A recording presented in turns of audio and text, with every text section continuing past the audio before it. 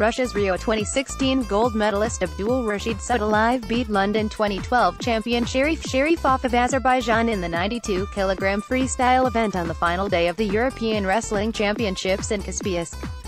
The 21-year-old had gone 1-0 down to his Azeri opponent early on in the final but managed to recover to secure a 2-1 victory, handing him the title on home soil at the Ali Aliyev Sport Complex. Ukraine's Kyrylo Mieshkov and Turkey's Serdar Boke shared bronze. The Russian success continued in several of the other weight categories today. Abdulrashid came out on top in the 61 kg category by beating Georgia's Boke by a 4-1 scoreline. This was Rashidov's second career European title after he won in the Latvian capital Riga in 2016. Turkey's Recep Topal and Romania's Ivan Ghedia shared bronze.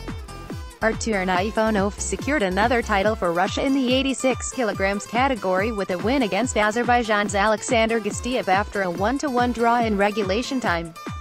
The podium lineup was completed by Italy's Shamil Kadiamagomedov and Georgia's Sandro Aminashvili, who shared bronze. Only two finals today did not involve athletes from the host nation. The first was the 74 kg, which was won by Turkey's Soner Demiritas after a 2-0 win against Zilimkhan Kadiev of France. Italy's Frank Chamizo Marquez shared the bronze with Andrei Karpik of Belarus.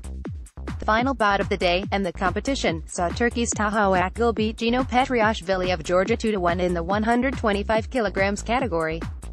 Azerbaijan's Jamaldin Magomedov and Poland's Robert Baron shared bronze.